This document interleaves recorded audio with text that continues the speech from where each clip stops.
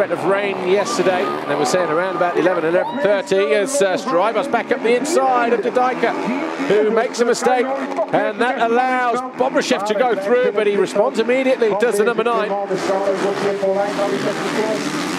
Oh, and a mistake there, going into the waves, so he loses a position. He's been down, and he's obviously got a problem with the front brake. Ken De Dycker. Wonder if it's locking on there.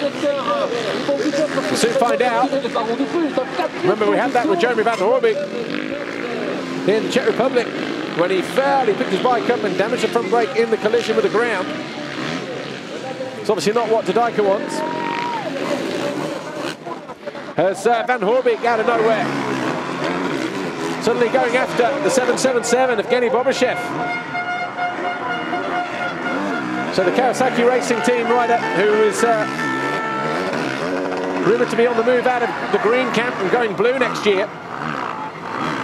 Although nothing 100% signed, sealed and delivered as we know it.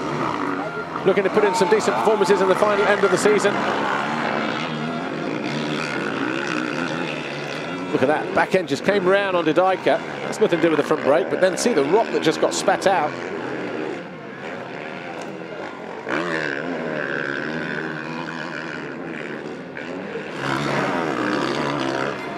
Wonder if he went down